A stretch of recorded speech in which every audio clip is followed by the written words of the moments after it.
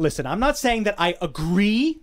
I'm not saying that I agree with Joel Miller's actions. I do not agree with his actions. I think that the fact that there was even a chance that the Fireflies could have engineered a vaccine out of the sample from the inside of Ellie's brain, that justifies letting her pass. That's my personal feeling on it. Well, hold on a second. Okay. It justifies letting her pass, at least based on The Last of Us Part 1 for PlayStation 5, where in that hospital looks like they're kind of getting their shit together. It's not great. It's not great. But it looks a lot nicer than most other places in The Last of Us, okay? And it looks like they're a little bit of revisionism happening there. Because like, in the original one, yeah, it's green and goopy. Right, it's all goopy and It's green. Green and goopy. You showed me some Google images, and it was pretty green and goopy. It's green and goopy in the original, which Will I never sat saw. me down and showed me some Google images while shouting at a computer. I needed to be seen. I never played the original. I only played the newer version. And so when there was all this drama that came with The Last of Us Part 2, I had no idea. When I started reading up about The Last of Us Part 2, because I just finished The Last of Us Part 1, I was like, why are people worshiping Joel? Why are people acting like Joel did the right thing? I feel like he didn't do the right thing. I understand where he came from emotionally. I understand his actions. I understand his motivation. And I think that it makes the ending of this game morally ambiguous and complex and thought-provoking and awesome and interesting. And I love this drama. Is it worth it? What is the answer? Did he do the right thing or the wrong thing? I personally felt like he did the wrong thing. And so it made sense. His fate. Spoilers for The Last of Us Part 2. Fast forward if you haven't played it yet. No, don't play it. Don't play it. I'm going to spoil it because you shouldn't play it. When he gets fucking Andrew Ryan in the first act of the fucking game, I was like, well, I get it. I was sad. I liked the character. I didn't want it to happen. It made me hate the shit out of Abby, and the game fucking suffered for that reason because they wanted you to relate to her later on in the game. But here's the thing: it's not even just about the revenge thing. It's not even just about the fact that she kills Joel. It's the fact that she starts off as like the fucking leader, like the top soldier in a genocidal paramilitary group. Right. We kind of like brushed past that when we tried to do a redemption arc. Yeah. No redemption for the fucking. For that much, all right? You know, Ellie's a bad person at the end of The Last of Us Part 2, too. Right. I'm not saying either way. I don't favor one or the other in the sense that Ellie's not great either. But, hey, maybe the problem is that Neil Druckmann and I agree on too many things. Because apparently we both have the same weird utilitarian morality. Because in the original Part 1, before they reanimated the whole thing, I saw that hospital. It was green and goopy. I would have killed him too. Those fireflies were fucked up. Right. You don't trust those fireflies. You don't trust them for a second. They didn't wash the operating room before chopping open a child's head. Are you fucking kidding me? No, kill them. Joel did the right thing in that version. Yeah. At least as far as I can tell, just looking at it, he did the right thing. And so when Abby comes in and bashes his fucking skull in with the golf club, I understand why gamers were mad about that. Right. Hold on. Okay. I understand why they were mad about that. The rest of it, gamer bros, not on your side. Right. Rest of it, not on your side. Right. Okay? Yeah. But it made sense. Okay? It made sense. But that's the fucking thing, right? Is that I feel like Druckmann, I feel like what you did is you said you love my characters incorrectly. Right. And so he George Lucas'd this shit.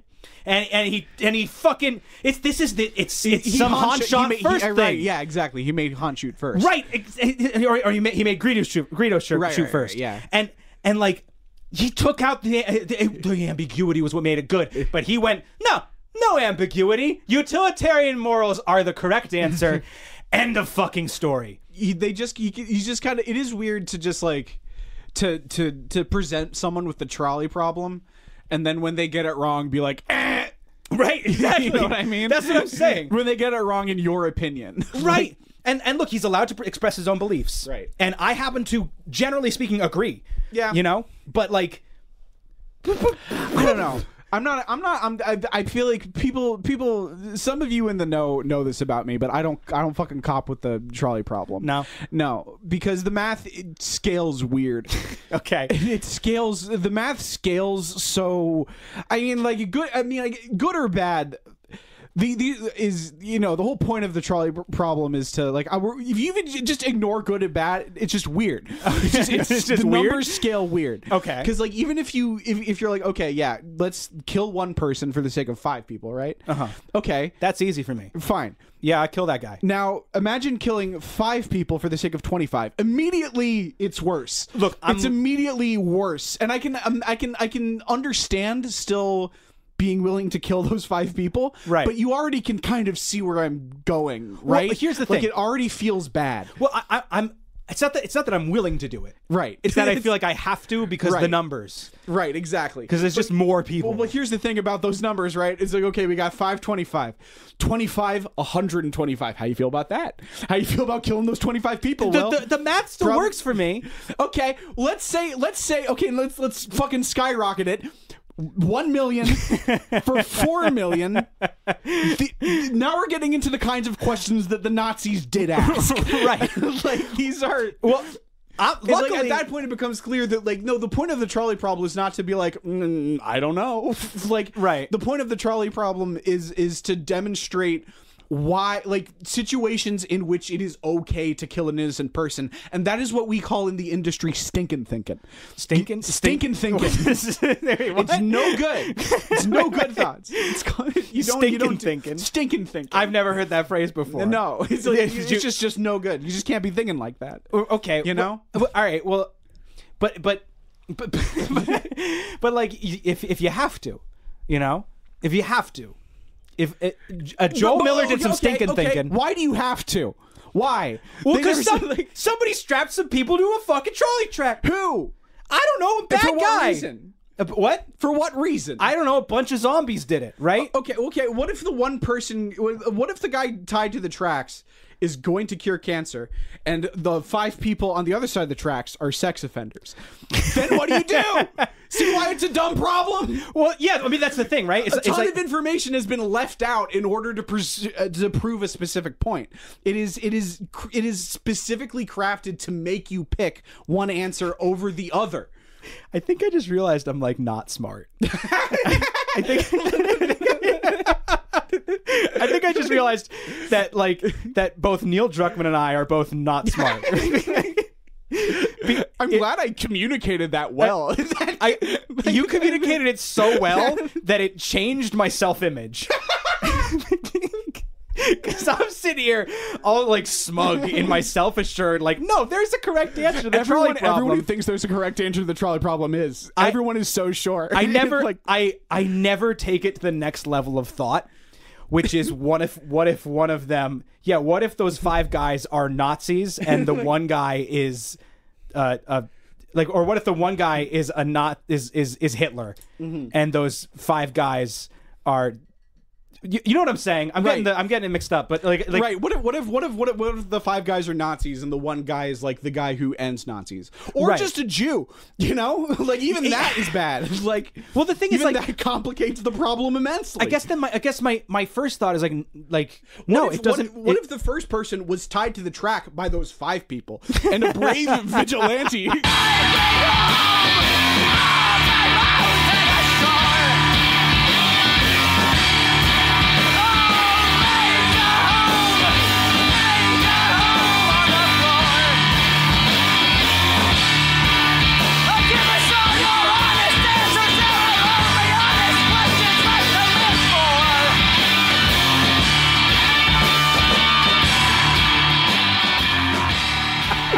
The other 5 people to the track.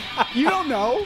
No one. That's not part of the question. Well, I guess that's the thing, right? Is the answer has always been very obvious to me, right? Because based on the information I'm given, there's only one answer. Exactly. That's I guess that's the thing, right? The question is constructed that way. Well, I guess that's the thing, right? Is like I always consider the question being that is all the information that you get when facing this issue, right? And facing that issue with no other information, I would run over the one guy. I would get the one guy. And I would try not to think about what I've done. I mean, if I had to... Like, actually, no, I'm not going to do it. I refuse to you answer have the to do it. problem. You got to do it. No, because it's stupid. Well, that's the thing, though. It's like you've been refusing to answer it. And I've been refusing to fully engage. Here, this is as close as I will get to a serious answer to the trolley problem, which is that it's an if-then statement, which is that if I don't do anything, and I save the one person, let the 5 people die. Actually, no, it doesn't matter. The answer is that it doesn't matter, because whether I let 1 people or 5 people die, I'm still a murderer, regardless of the reason for why I did it. Are you a murderer if you're not the one pulling the thing? Not legally, but I do think, there is an argument to be made. That's the whole point. Is that like it's this weird, like, there is no. But there are arguments to be made on either side. Are you responsible for the death if it's through inaction? Yeah, and that's an interesting question, and one I don't necessarily have an answer to. But I think I do lean more on the side of letting the 5 people die through inaction. But again, I don't like the. I think if like I had to choose, but. The reason that the question upsets me so much is because how did I get here? Like, who did I wake up in front of a fucking train switch? Michael from Vsauce just was really really curious. He did that. Michael from Vsauce did it. He did a trolley problem. He did a real world trolley problem for his show Mindfield. He did. What did he? How? He put people in simulations. Right. That they didn't realize were simulations. And he tricked those people into thinking that they were in a situation where, from a remote location, they were, with video feeds, in a position where they would have to do a trolley problem in the real world. Right. Like, they were tricked into thinking they were doing something. That feels mean. It's brutal. It feels mean to do. It's beyond evil. It feels like he shouldn't have done that. It feels like... And he was like, I couldn't get any ethics boards to sign off on it. Yeah, it's like, but what a weird thing to admit. But this one ethics board I talked to said, yeah, well, maybe if you had like a therapist on hand and then maybe it would be okay. I'd be curious to see what. Personally, I'm very curious. So since this one guy was really curious, I'm going to say that that's good enough, and let's figure it out, because I'm curious, too. I'm just going to do some weird 70s-style science. He's a fucking hero. Yeah? Oh, what he did was wrong. Right. Absolutely, utterly. I don't give a shit. I don't give a shit. I'm not like one of the... I don't like to separate the artwork from the artist. Right. I like knowing the context of the art. Yeah. Right? Yeah. The fact that, what's his name? William S. Burroughs fucking shot his wife in the head for no goddamn reason just makes his writing so much more fascinating to me, because I'm just like, what fucking mind conjured this? What bizarre mind am I about to go spelunking in? Yeah. Let's discover this freak. That's how I feel about Mindfield. That's how I feel about Vsauce. He does see like it's so weird because you watch his videos and like he seems unwell in some of them. And like he plays it off like a joke in a lot of them. He's a like, madman. But the way that he plays it off as a joke, where it's like, I don't know, man. Like, Yeah. I feel like there was a hint of truth in that. Oh, he's like, a psychopath, and I love him. Weird guy. Look, I'm passing a lot of judgment on him, and I don't really feel this way. Yeah, no, he seems good. But this thing that he did was not good. Right? No, you shouldn't do that. And I'm not saying you can't be doing that. And I'm saying that, and I'm getting scared because I feel like I have enough of a platform where I could potentially be influencing other people's beliefs about Michael from Vsauce. Right. Don't listen to me. Okay. And certainly don't fucking tweet something because I said something about Michael from Vsauce. Right. You've seen the fucking video, hopefully. Millions of people saw that. We're past it. This happened. We had our controversy, and I just don't. I love that fucking Michael from Vsauce is out there creating Unabombers. Right? He twisted those people's minds. One of those poor people was like crying. This is literally how we got the Unabomber. What he did is he plays the video on the feed for these people, and then flips the switch off, and a big sign says "Simulation over. Everyone is safe."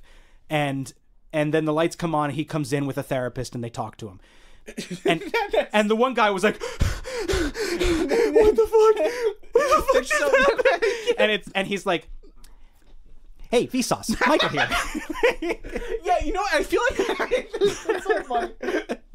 Like, you know what I feel like that proves, I think, about the trolley problem is that, like, this is, like, you can't expect somebody in that situation to make that decision. Right. That's the thing. Well, that's the thing that I think Michael successfully explored and proved. And I think I do think that what he did with that experiment was actually for a greater good, which is fucked up. All right.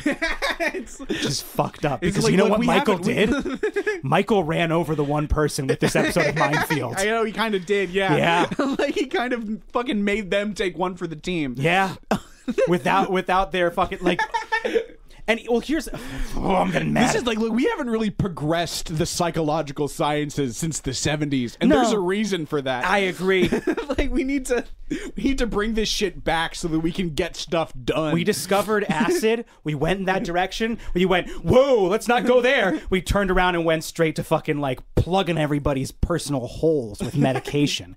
And I say we go back there. I say we wrestle around in the mud of the psyche again. I think we just get people in a room and do stuff to them. Say we just to see what happens. Find out. What if let's just get a bunch of 20-somethings in like a warehouse and just like lie to them.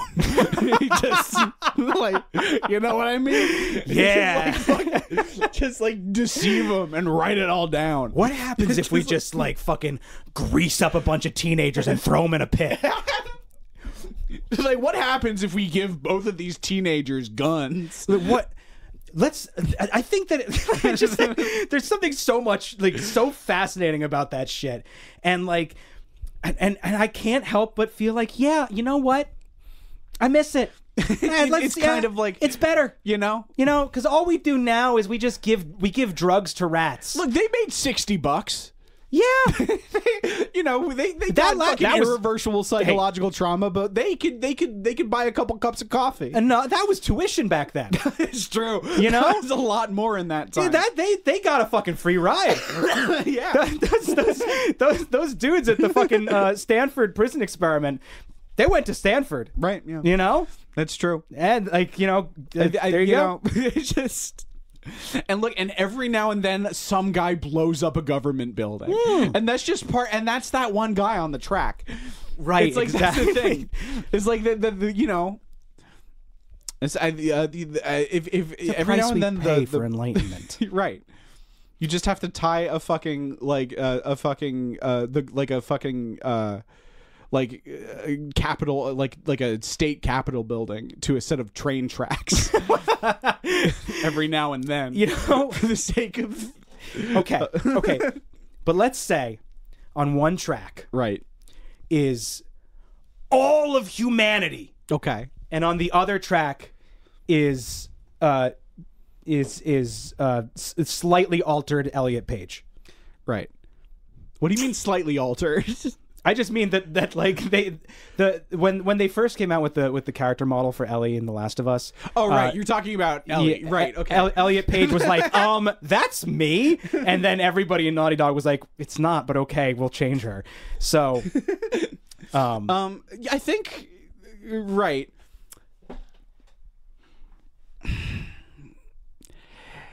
Here, this is why the math doesn't work out for me.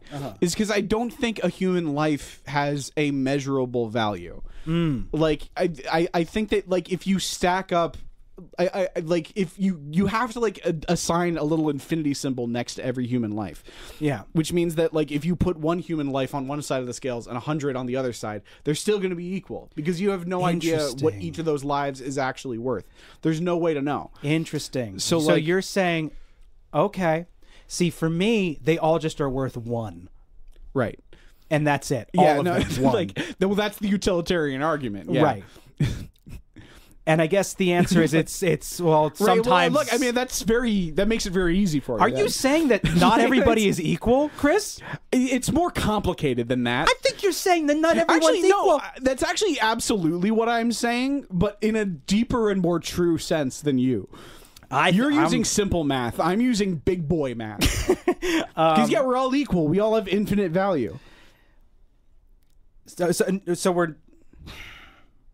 I'm confused now. Listen, all I'm saying, it doesn't matter how many infinities you stack next to each other. The scales will always balance because they're infinity plus infinity will always equal infinity. Oh man.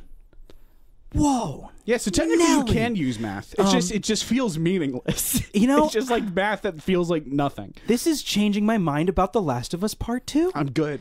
I'm glad, this is making me understand that his whole message was always about how we're all worth the same amount, and that is 1. Yeah, that's kind of that's what Neil Druckmann was saying with every choice he made. You know, except for like the NPCs and the dogs. Those you kill. those you just kill indiscriminately because you gotta. I feel like the dogs just kind of make you feel bad. Yeah. I feel like if you're being forced to kill a dog, it's just to make you feel bad. Yeah, well, I think I think that was the point. I think the point was to make you lose touch with the character you were playing as. But hey, because like I'm trying to play a video game right now. Like when you're designing like your cool fucking NPC enemies that you're gonna be fucking killing with your shotgun. It's like okay, like one guy with a fucking mushroom bursting out of his head, and like another guy who's like covered in like these funguses and he's huge, and like another guy is like his like chest is open and there's like stuff growing out of it, and a dog. Right? Yeah. Like that's. Is it a zombie dog? No. It's like a regular dog. That's Alice. It's a dog that is only attacking you because that's how it was raised and trained. That's Bear. That dog's name is Bear. This is Whiskey. This is like no. But the thing is like that's a fucking thing. I like the movie element of games. You know? Do, yeah. I like the story element more than almost anything else. I loaded up Spider-Man 2 and. I don't give a fuck what's happening. Yeah, it's not. I didn't really like Spider-Man 2 that much. I didn't finish it. Spider-Man 1 is better. I didn't give a fuck what was happening, and because of it, I wasn't interested in learning the controls. The one Spider-Man, he's got electricity powers for no discernible reason. Because that Spider-Man does. It's from the comics. He's got electricity powers, and that's fucking stupid. Okay. And it's like bioelectricity. He also turned invisible. That's even weird. That's so stupid. That's so fucking stupid. Sense, but yeah. I don't like any of that. and Peter Parker's neck was so fucking weirdly visibly thick. He did have a weird. His whole face. The fucking thickest neck I've ever seen. They didn't recast the voice actor from Spider-Man 1 to Spider-Man 2, but they recast the computer generated model. He has a fully different face in the second game, and nobody knows why. It's just like they just like made him look more like Tom Holland, even though he's supposed to be like the older adult Spider-Man, but he looks like a little boy. It's so confusing. His neck is really thick. He has a very thick neck, but like a very boyish face. He has like a boyish like pseudo Tom Holland face, right? But a thick neck. His neck is really thick. Fucking fat neck. His neck is thicker than his head. Yeah, like substantially. Yeah, and I would have not have noticed it, but now that you've pointed it out, you are absolutely right. And it bothered me, and so I didn't. I beat Sandman and I was done. You notice a lot of like weird physical details about people that I wouldn't have normally noticed. But no, he's a freak show, dude. But like I remember he's a freak. I remember when we were in the hotel room after the screenings that last time. I was just like channel flipping, and we landed on an episode of Law and Order. And I've watched Law and Order before, and I've never noticed anything amiss. But the second you saw Christopher Maroney's head, you were like, "What the fuck is that?" And it was like, it's like in the fucking like Percy Jackson books when like the veil lifts and suddenly you can see minotaurs. Like a fucking mailman is just like a mythological beast now. It was like that was like it was like I blinked and Christopher Maroney was a cone head. Like it was like Christopher Maroney's head is fucking enormous. It's such a big forehead. We were both looking at it and just going like, do people talk about this? And we Googled it and they don't. They don't. No one has noticed. We are the first ones to ever notice. And then but then like as the episode went on, like the more we got used to it, it started to shrink again. Right, yes. Like an alien slowly like working its way into our brain. Right. Just like do not notice the antennae. Yeah. Like they're not there. You just look at him for long enough and like you just like adjust to his face like light in a dark room. Was his name Christopher Maroney? I think his name, yeah, Christopher Maroney. Are we sure? You Google it. I have to Google it. I just have to be sure. I'm pretty sure his name is Christopher I need Maroney. to know the name of the person who managed to gaslight me into thinking his head was a normal size. Hold on. Law and Order cast. There's a lot of different there's a lot. Right, I forgot. Yeah, but one of these guys is going to jump out like a fucking sore thumb. There we go. Christopher Maloney. Maloney, that's what it is. Chris Maloney. Well, see, he went bald and he shaved his head. Shaved his head, it's not as bad. But like, yeah. You know what? Because his hair had a lot of volume too. But oh my god. Yeah. Look at that. Look at that shit. See, some of these, it's not. He's taking photos at the perfect angle and then he shaves his head. You don't notice it until you notice it. Like, scroll up. That's crazy. Just a nude. Like scroll up a little bit. Like that. Like you don't see it at first, and then you see it, and you're like, oh my god. It's like you see it, and then it suddenly looks photoshopped. Like it's. You suddenly come to the startling realization that his eyebrows are like 50% down his head. Yeah. Like his eyebrows are dead center in the middle of his head. Yeah. No, he's Christopher, you're a great actor. Your forehead is madness. Your forehead is strange and macabre. It's fucking it's spooky.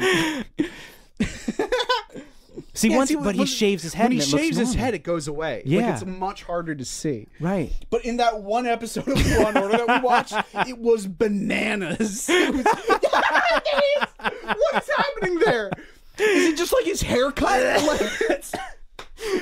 So I think, like, at first, like, part of me thinks no, it's just his hairline, but it's not, because his hairline has been in the same place seemingly his entire life. Yeah. See, that's... We just found one picture of him as a young man, and he's still got a giant forehead. That is the most headshot I've ever seen in my whole life. Yeah, no, it really is. Wow. Be nice to him too, though. You know. Nobody. Yeah, no. This stays between us. Yeah, don't take this outside of here. Yeah. Be nice to Christopher Maloney. What stays in life in the what happens in life in the world to come stays. The thing is, like, if you point this out, no one will know what you're talking about. Oh, okay. So what has it been, like 2 hours? Should we get into questions?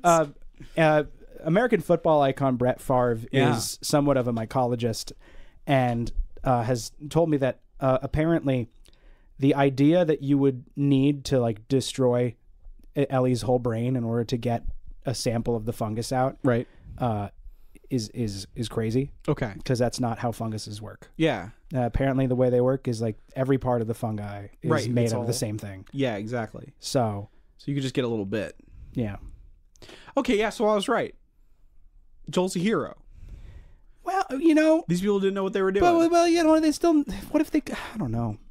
We've been recording for almost 40 minutes. Yeah, we should probably answer some questions. Welcome everybody to Life in the World to Come. Technically, we've been talking about the apocalypse for like 40 minutes. We have, in an indirect way. Oh God, you should have figured out that hack way sooner. You can talk as much about The Last of Us as you want on this podcast, because it is technically apocalypse themed.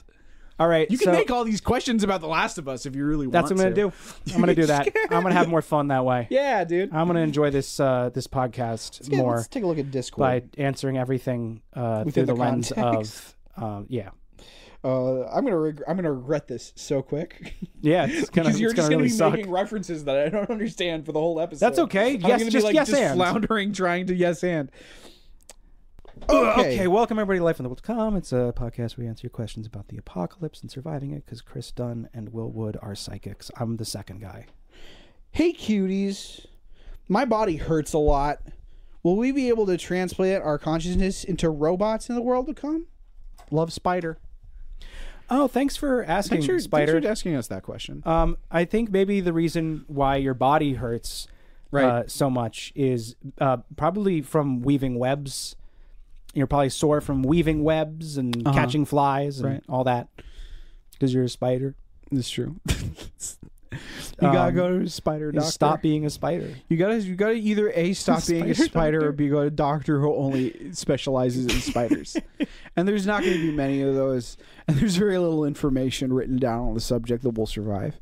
But so if you gotta have to choose one of the two, you're probably going to have to stop being a spider. Here's the thing that I would recommend. Right. If you can't stop being a spider and upload your spider brain into a human body, which I do not recommend. You're going to be so confused. Too few legs. Too few legs. You're going to be like, what am I going to do with these? Where are my legs? Right. Aren't enough legs. You're going to get freaked out by it.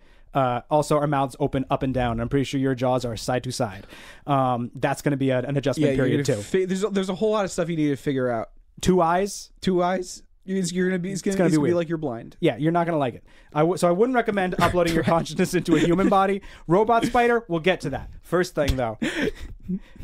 At the beginning I had like some directions that I thought I could go with this, but I paused for a second to give you time to make it about The Last of Us. And it's I couldn't figure it out. So it's just spiders. Okay. Yeah, no, I there was an.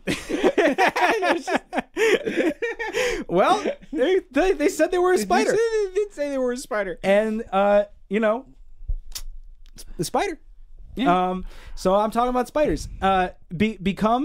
Go online, do some research, become the world's first and last arachnotherapist, and help other spiders. I like that. And in your many years, just kind of like how does that help them? Like, how does that help them deal with their pain? It doesn't help them. I mean, they could learn how to like. They could become like an orthopedist for spiders, right? So that when they become a spider. Wait, for real. No, they're already a spider. Right. Okay, wait. So, if they become an orthopedist for spiders, then they can also deal with their own pain. Right. Yes. Right. Yes. And also run a successful side business. That's what I'm saying. Yeah. Treating the pain of other spiders. And my orthopedist always talks about all the shit that he injects into his fucking knees. Okay. But it's the same principle. Just unprompted? No, as a recommendation. It's like, shit, dude, you should try shooting your knees up with this fucking shit. That was also the voice I was imagining. Yeah, no. I'm imagining your orthopedist as being like 120 years old. And still fucking nothing but net on the fucking 3-point line. Yeah, dude. Because his knees are just fucking He has killer. incredible knees. They're so well lubricated. He has literal shock absorbers implanted into his knees. Injecting olive oil into his joints. He can like swing that thing like a fucking helicopter blade. He's just 360 degrees. He's just full rotation. Jamming fetus juice into every hinge in his body. Just like injecting stem cells into his fucking... He actually literally is. That's what they do. That rules, dude. Yeah. What was the question? Do that. It had nothing to do with what we've been talking about. No, but I feel like you right. Yeah. Here's the thing. You know what I'm going to say? It's interesting that you are experiencing pain and your first thought was upload my mind into a robot body. Yeah. There's a lot of other kind of ways I feel like you can get around that. Absolutely. You know? Uploading your brain into a robot body, there's a lot of opportunities for your consciousness to get lost somehow in that process. Exactly. There's a lot of things that could go wrong. I wouldn't personally recommend that. Keep it simple, stupid. Exactly. I think instead of like running away from that pain, I think you want to just kind of I think you want to focus on the pain until it just kind of like envelops every single one of your emotion. Like any like brain space that is not currently being taken up by your pain. I feel like just get to a point where your pain is just like that's every neuron in your brain is focused on this pain. Yeah. And that'll just kind of put you in this sort of like perpetual rage state, you know? Yeah. And that'll just kind of benefit like you. Raw adrenaline pumping through your body at all times.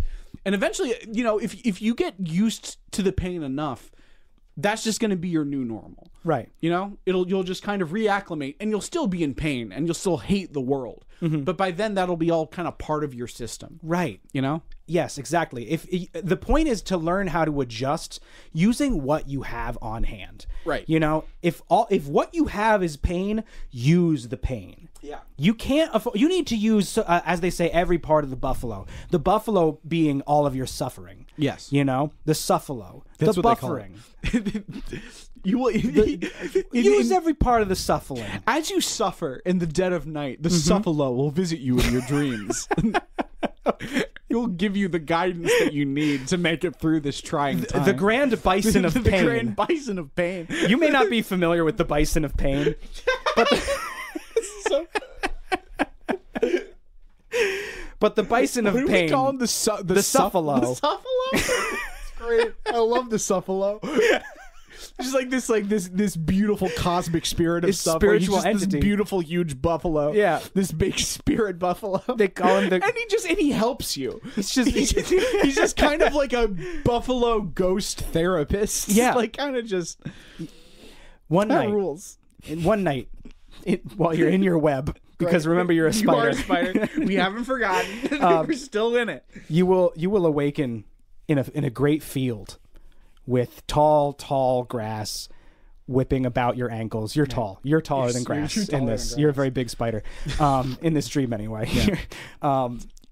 The tall either as a spider you're very big or the grass is very small. It's a dream. It's not important. You're right. Yeah. Amber waves of grain. Yes. Floating back and forth like ripples on a stream. A great blue sky overhead. Tiny wisps of white clouds. But you can see for miles and miles mountain ranges off in the distance. And then you see a storm cloud suddenly whipping and frothing in a great spiral over the sun. Oh. You turn to your left, you turn to your right. All around you, darker and darker storm clouds are descending and growing and pulsating and frothing. What are you going to do? There's nowhere to turn. And then, from a cyclone in the sky that touches down to the ground without disturbing a single blade of grass. Oh. Comes a shadowy mass. The tornado. That's interesting. I was imagining all the clouds kind of coalescing into a Buffalo Mufasa style, but I like yours too. No, the tornado turns into a Buffalo Mufasa style. Okay. Yeah, so Mufasa style, the tornado turns into a buffalo. All right, okay. And he will say, "Come to me, my child." And you will scuttle up to him. Right. You'll scuttle up to Suffalo. You are a spider. You are. Yeah, don't forget that. You're a spider. He's so huge. You're a spider, and he's buffalo sized. Yeah, and you'll look up at his glowing red eyes, and his steaming breath. Right. And you will say, "What are you?" And he will say, "I am the Suffalo, the great bison of pain.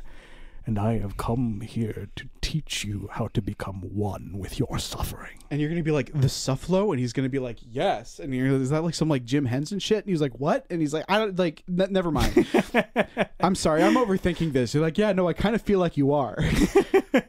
And you're like, "I'm sorry, my child. It's a pun." That's what Did you get it? Yeah, no. I actually, if anything, I feel like that's what I'm running up against. You know? I see. Like you're like a great and powerful cosmic spirit. Yes, like, I am from beyond. Yeah, the stars. no, totally. I can see that. I am from beyond life and death. I can see beyond the universe just by looking into your eyes. I know it's so kind of my which thing. Is why it's kind of weird to me that your name is just like a pun. Why?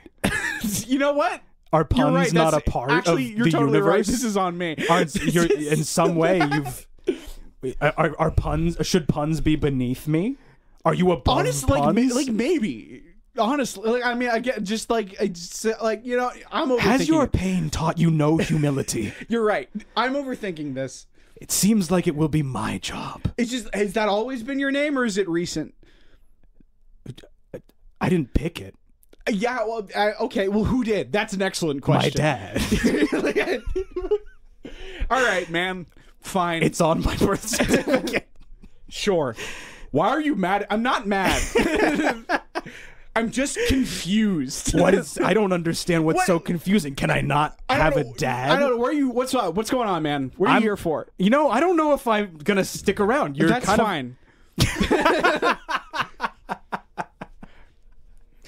Because I understand I asked kind of like a weird question, but I tried pretty hard to be polite about it, I think, and you're coming at me with a aggressive energy. Okay. I just kind of feel like maybe our vibes aren't. No, they're not. Kind of complex. Said the spider to the cloud bison. Listen, I'm gonna come back tomorrow night. Okay, we'll start over. Because you're right, we got off on the wrong foot. That's probably for the best. I might be in the wrong headspace for this right now. And like that, yeah, probably. I feel like we should start over. I'm a spider. I don't have any short-term memory, so it'll be better that way. It'll be fine. It'll be like starting fresh. Yeah, I'm gonna forget this as soon as it happens. I have a bug brain. It's barely even a brain. It's just kind of like a little cluster of neurons. Yeah. So like we'll be good. Yeah, and just kind of maybe come back tomorrow and we can kind of reset. Yeah, I'm a being from 7 dimensions away. I remember everything that's ever happened, and frankly, that's as much of a curse. And it's, right, yeah, I can kind of maybe see that. Yeah, I'll be fine, and we'll both probably be fine. All right, cool. We'll do this tomorrow night. Yeah, okay. One more time. What was your name? I kind of forgot. Suffalo. What? The great bison of pain. Why? And scene. Well done. Let's shake on that. All right. That's fine. So that answered your question, I think. I think that answered the question. We kind of got to the bottom of it. Yeah, I'd say so. I like how we didn't even a little bit dip into what the Suffalo does. Like we just kind of we got halfway there, and then we had a conversation about the name, and then it was over. And that's good. He helps you learn from your pain. Yeah, you know. He helps you become one with your pain, which is exactly what you were saying the spider should do, is learn how to become one with their pain. Exactly. So that it can strengthen them. Okay. I'm a third wheel everywhere I go. Will there be any specific use for third wheels in the world to come? In the world to come, polyamory is going to be a much bigger thing. I was about to say. Don't be a third wheel, be a third. Or here's the thing. It's like if you don't think that you can cross that final threshold into like full like I'm friends with Todd and Jared, but I don't think that Todd and Jared would welcome me, as an equal in that thing. Like they're in it for each other. It's a strong bond between Todd and Jared. Yeah. But here's the thing. There's lots of men with knives running around. It's true. And I've seen Jared's been looking pretty stabbable lately. And so I'm thinking you might need a backup. You know what I mean? You might need an emergency Jared. And I think that, hey, I would love to volunteer myself for that position. That's a good point. Just be like, listen, like I love both of you guys. You're both great, and I really respect this thing that you have between you. I think it's beautiful. I just want you to know, if one of you kicks the bucket, I will gladly fuck the other. You don't have to worry about it. Hey, just so you know, don't worry. I will fuck your girlfriend if you die. Listen, I'm here for you, man. I think that's a great idea. It's like, just so that they both know that they're safe. Like that sounds like the name of a fucking. That sounds like the plot of like a weird fucking twist on a Jason Segel movie plot. Yeah. Like it's like listen, whichever one of you goes first, I'm gonna take care of you. I'm gonna take such good care of you. Yeah, I don't know what it is, but like, listen, if my wife dies, I need you to promise me. I need you to promise me you'll fuck her fuck me while she's gone. Right. Is that what it was? Well, you either fuck me or fuck her if I go first. That's the thing. That's the difference, that you bring your wife into the conversation. That's a good idea. This is the thing. Well, also, you don't bring your wife in because you're not the wife. You're the third person. You're the Who third am I? wheel. You're the third wheel, and you are convincing a couple that if either one of them die, you can serve as a replacement for the other. I'm not gonna lie. As soon as more than two people are involved in some kind of interaction, I start getting confused. Yeah, it's gonna be. Well, that's why we're not going full throuple here. I have like the brain of a dog when it comes to counting. Yeah. When it comes to like social complexities, dog brain. Right, exactly. Which is why we're not advising that you go straight for a throuple. I think that's going to be too complicated. It'll goof up your little dog brain. Shit never fucking works. It never works. So don't go full polyamory. Don't go full throuple. Just be like, hey, listen, one of you gets stabbed by mutants. I am more than welcome to volunteer my penis. Yeah, find a purpose. Instead, like either be a backup dick or be backup. Maybe you can be their bodyguard. Exactly. Instead of being a third wheel, find a role. Exactly. Find a role within the group. Yeah. And just make it, just make it so clear that the second one of them dies. Right. Just the second one of them's gone, you're swooping in there like a fucking vulture. Right. Just fucking... Sorry. Listen, we got to keep these. We're the last humans alive. Right. Yeah. This is high stakes. Pick the bones clean, baby. You need a backup. Everybody needs a backup in the world to come. Yeah. If you don't have a backup, you can't put your stuff on ice. No. You need a guy with working semen. It's vital. And for the sake of humanity, I think it's really important. Need one guy whose balls work. Right. It's not even about necessarily avoiding somebody being a third wheel. Right. It's about making sure that everybody has enough cum. Right. Right. Find somebody who you would be just as happy to have sire your children as yourself, and keep them around at all times. Yes. All of you should be doing that. And so if you're a third wheel with a couple or something, just encourage the woman to find some backup eggs. Yeah. Because that's really that's what community is all about. Right, exactly. You know, having somebody to back up your gametes. This is grossing me out. Did that answer your question? I wonder how many people with a breeding kink just came. How many listeners with a breeding kink just like are just like, really having a nice time with this episode? Well, I don't know, because if I heard two 30-year-old men describe big tits, I don't think I'd come. Well, you wouldn't. Okay, that's a good point. You know, that's a good point. There's different strokes for different folks. Mm-hmm. There's a Venn diagram of people who have a breeding kink and people who just like love just men who sound like they're still teenagers. What do you mean? I think I sound great. Yeah. we have that like weird millennial quality where we will be boys forever. You think that's a millennial thing? I don't know. I've been waiting for my voice to become a real man's voice, and it hasn't really happened. That's not a millennial thing. No, it just happens to everybody. No, that's a bisexual thing. Oh, okay. Yeah. That makes sense. Yeah. Chris, you're just gay. Okay. Yeah. Well, it's good that there's a reason. Yeah. You know, I'm just it's good to know. I think it's also the soy that we eat. It's true. It's the soy, and it's what else don't they like it when you do it? Joe Biden. That's true. Voting.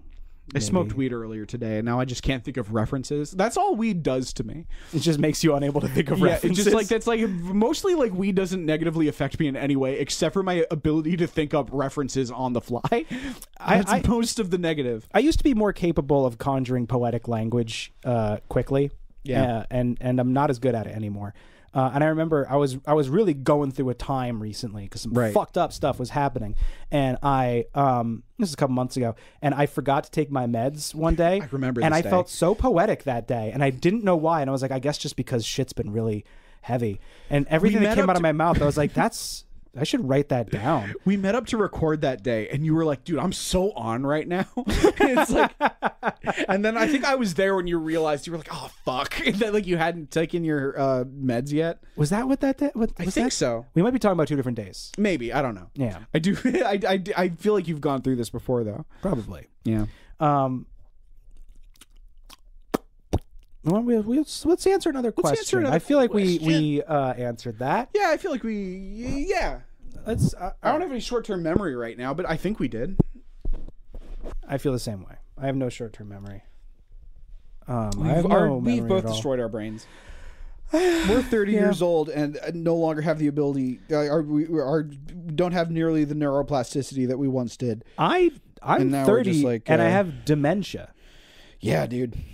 It's medically crazy that this is happening, but I have dementia. You know, you could say, like, I feel like you're joking, but I would also believe you. You know, like if you called me up and you were like, I just found out I have dementia, you're like the one person I wouldn't be like, what? like I would still be shocked and surprised and be like, you're too young to have that. But like for some reason, I'd be like, oh, like, I feel like it feels like the kind of thing that would happen to Will. I feel like I'm like a weird cosmic misfortune sponge.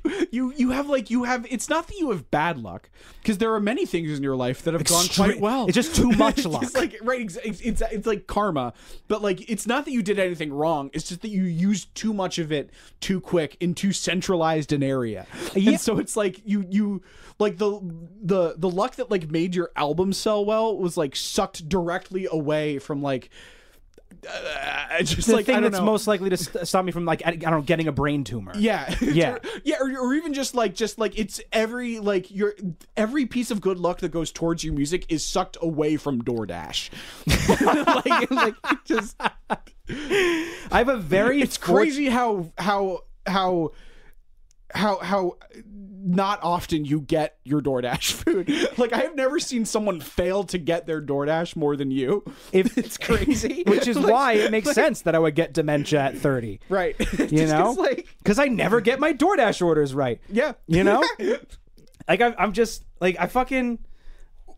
I tend to think that my life...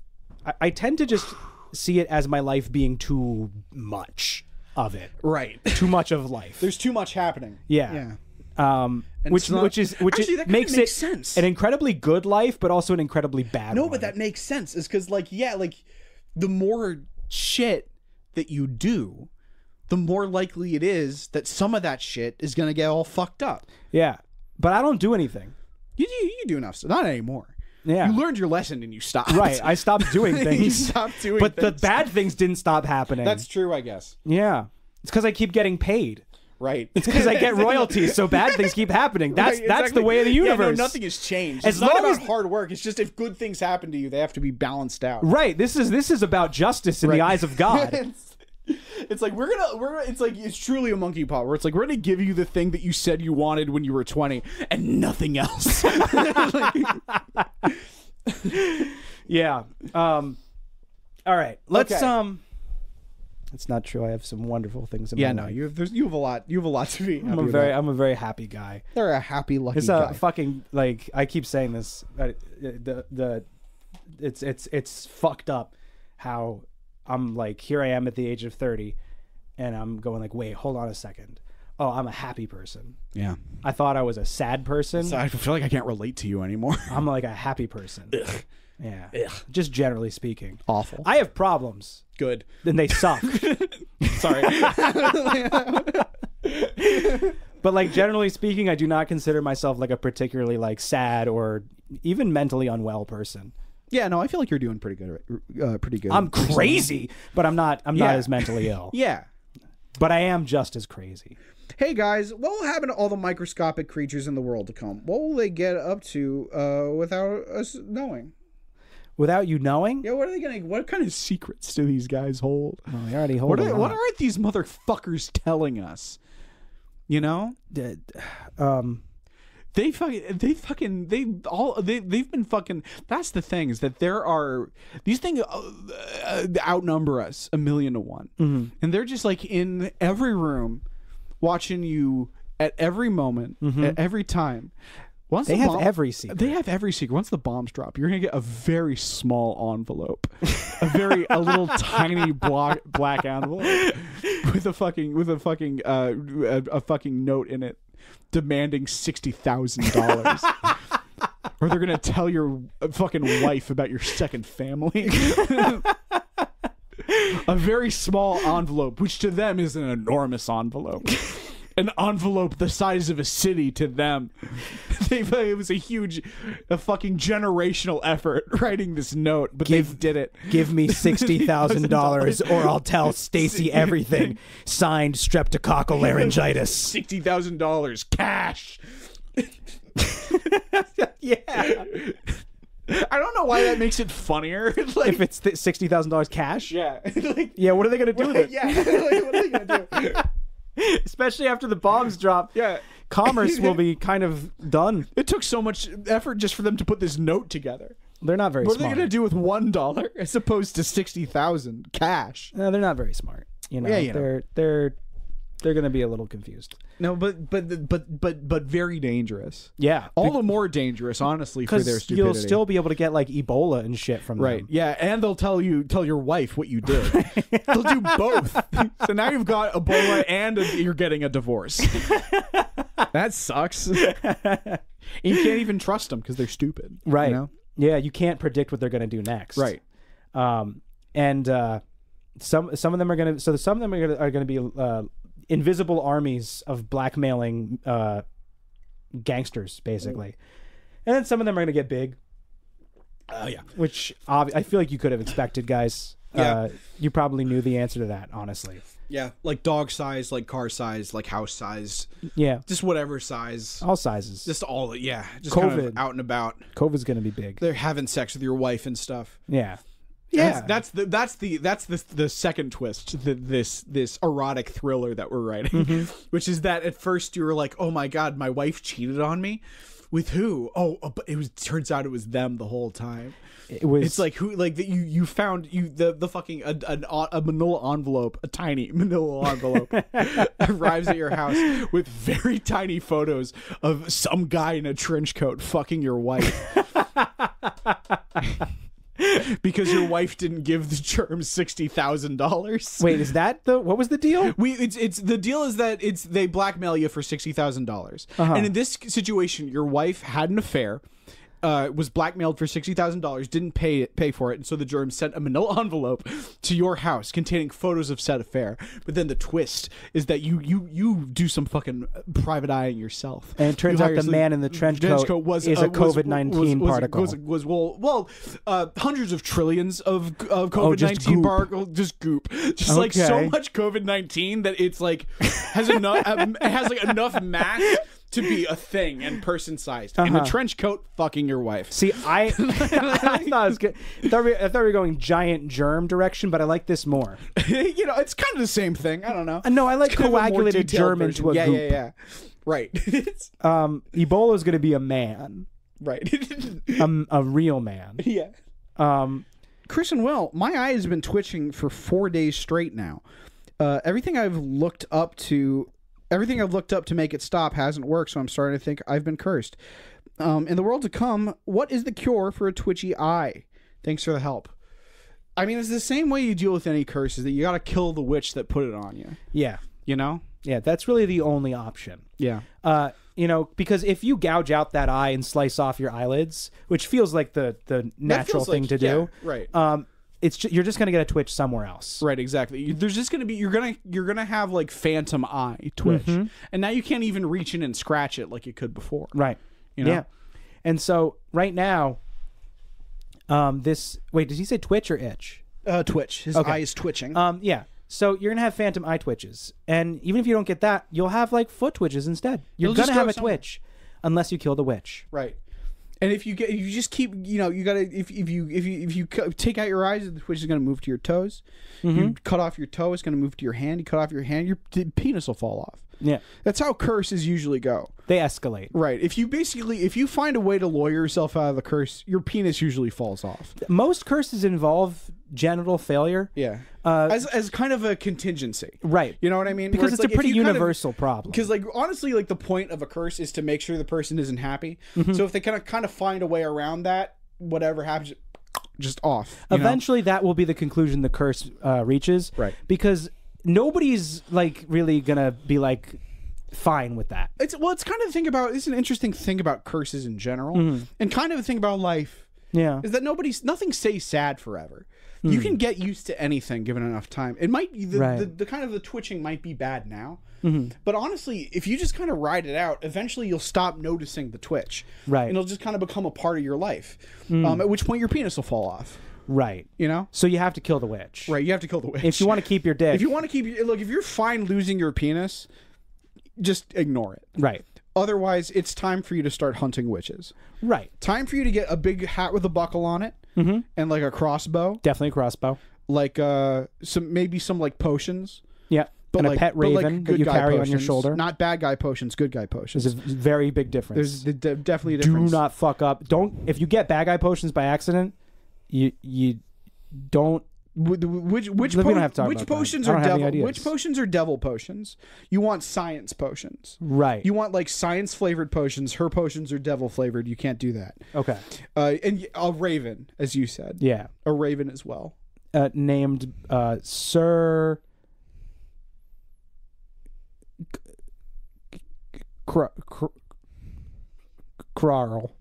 The raven's name is Krarl, and he's been knighted. Yeah. He's been knighted by the queen.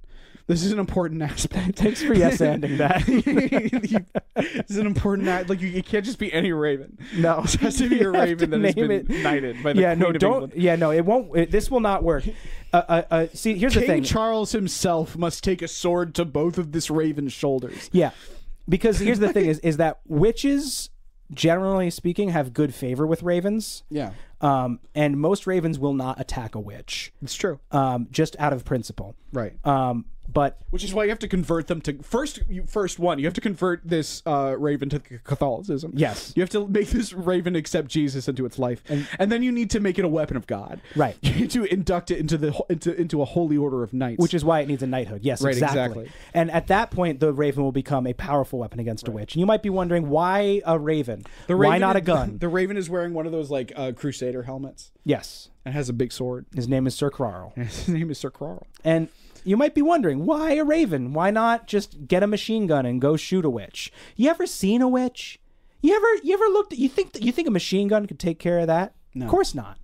You think anything other than a raven could take care of a witch? You need a bird that's trained in the art of the sword. You need a fucking bird to kill this motherfucker with a sword. A dadoy. You're laughing now.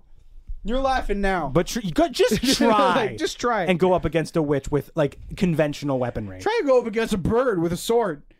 See how you feel. Pretty scary, actually. Flying at you with a sword. It can fly. It can fly. And it's got a sword. It's strong. It can fly with a sword. That's impressive. That's terrifying. This is a jacked raven. Yeah, you're not... This jacked raven is a fucking warrior of God. You think some little old lady in a house with chicken feet could survive being attacked by a flying animal carrying a sword?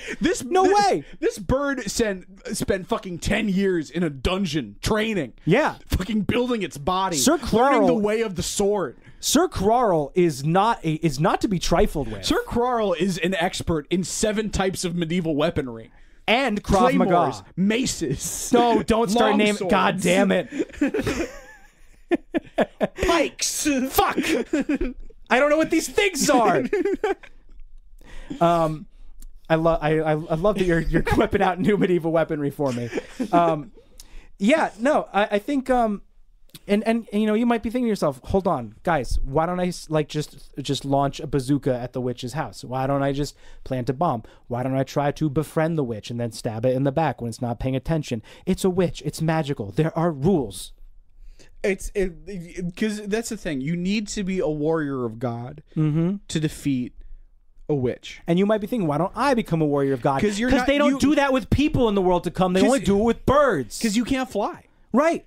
If you have an option of giving fucking Excalibur to either someone who can fly or someone who can't, yeah, it's an obvious choice. Right. I'm sorry, knights, but birds are going to replace you. The Church of England is going to stop giving knighthood to people after the bombs drop. It's fucking Star Wars rules. The high ground always wins. Right. So you know, you might go to the knight store and be like, hey, king, give me knightness. Right. And he'll be like, no, angels have wings, and ye do not have these wings. Thy wings seem clipped by the Lord himself, and thy were not meant to take to the sky, so thee must not be knighted. Get thee out of this house. And you're gonna leave, and you're gonna have to go get a bird. You're gonna have to either be like a jester or like a stable boy, or God forbid, just somebody like the cleaner of the chamber pots. You know, because that's what humans are for. Right. Not for being a weapon. Not for of God. combat. That's what angels are for, and birds are the closest thing to angels that we have on Earth. That's absolutely true, and it's beautiful that you would say that. It's just the closest thing. It's just true. It's just true, and it's beautiful. Thanks, everybody, for listening to Life in the World. I saw a bald eagle recently. Dude, that's sick. For real, like just around. It was really big. Was he cool? Was he a cool guy? He was cool as shit, dude. He wasn't like racist and stuff. No, that's great. As far as I could tell, we didn't talk much. Okay. He did have like a weird bumper sticker, but I didn't ask him about it. Our intro and outro music is We Are the Hellhounds by the Taxpayers. You can support us on Patreon at patreon.com/lifeintheworldtocome. Oh man, I hope we have enough content for an episode of this podcast here. Yeah, we do. There's stuff in there. Like 45 minutes of it is an hour. Yeah, The Last of Us Part 2 discussion. A lot of it was some of that's gonna stay in. Some of it. Yeah. Like maybe like 10 minutes of it. Well, I guess we'll see. Maybe all of it will stay in, and this will sound silly if it stays in with it. Yeah. Okay. Maybe it'll be a short episode. Who knows? Life in the World to Come was brought to you by the letter H.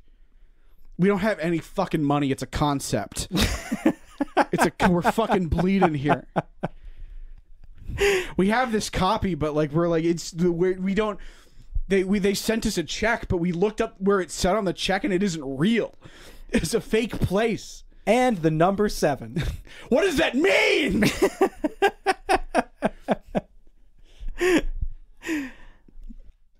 And viewers like you. I keep cashing the checks and they keep clearing. But I looked them up on the internet and they're not real. I found the address that the money is coming from. It's an empty field, Will. I don't know what. You get a phone call in the dead of night. This is the number 7.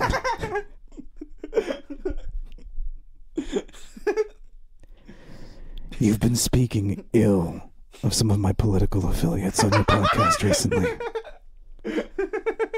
I want to be very clear about something. You cross me again, and I will make sure that checks stop showing up from the letter H. The letter H and I have an agreement. And it is your good favor that is, you know what I'm saying? Yeah, you're right. The number 7 is a mysterious gangster, I guess. Right. Or something like that. I like to think of him as literally being the number 7 has numbers. his fingers in a lot of pies. Yeah. The number 7 is connected to a lot of very powerful people, and you don't want to make him upset. He's the lucky number 7. Right, exactly. Don't cross lucky number 7. Don't cross lucky number 7. He's a casino mogul. And he's literally the number 7.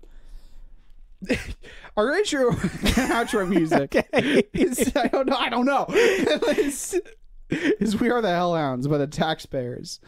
If you'd like to send us an email, you can do that at lifeintheworldtocome at gmail.com. Is there anything else? Yeah. But I don't know what they are. I'm feeling lightheaded. Yeah, me too. I'm lightheaded. My chest hurts. I'm going. That's not funny. There's got to be a button. We haven't said all the things yet. We haven't? What What didn't we say? This is a mess. Let's start over. Okay, hold on a second. Listen. Okay, hold on. Wait, what is he doing?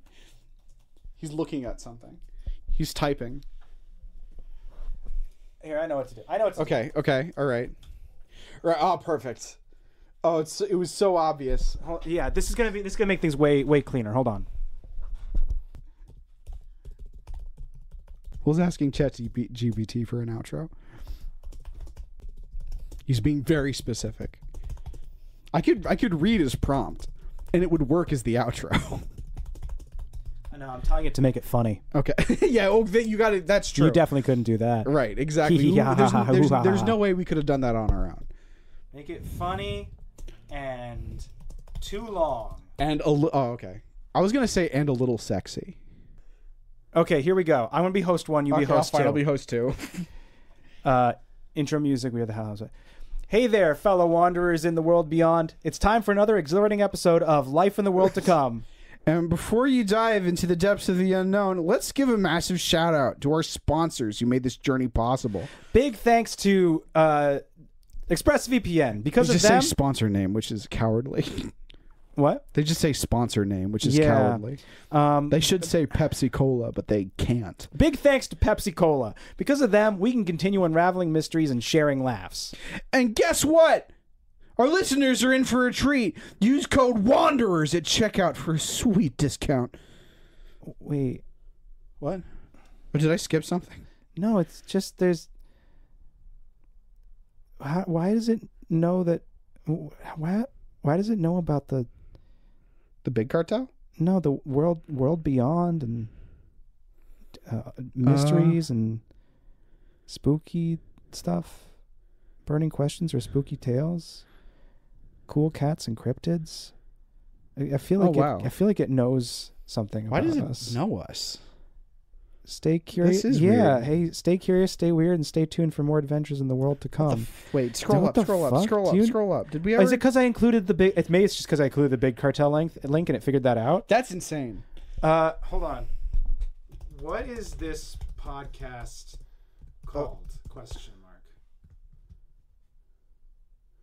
No, okay, now it just guessed something. No, it just guessed something. That's weird. Okay, weird. Okay, weird, All right, yeah. well, let's just kind of end with us being kind of just mildly unsettled.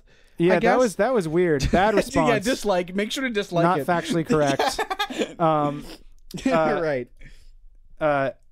So our intro and outro music is We Are the Hellhounds by the Taxpayers. If you'd like to support us on Patreon, you can do so at patreon.com/lifeintheworldtocome, or you can buy our merch at lifeintheworldtocome.bigcartel.com. Our intro and outro music, I said that. Email. Hey, have burning questions or spooky tales to share? Shoot us an email at lifeintheworldtocome@gmail.com. Or better yet, join our Discord server. It's where all the cool cats and cryptids hang out. Outro music. We are the Helens, we're the taxpayers. Thanks for tuning in, folks. Until next time, remember, keep exploring, keep questioning, and keep howling with laughter. Stay curious, stay weird, and stay tuned for more adventures in the world to come. It's weird that we didn't mention that. Anyway. Yeah, we didn't mention the world to come in our description. All right, let's turn this off. All right. Goodbye.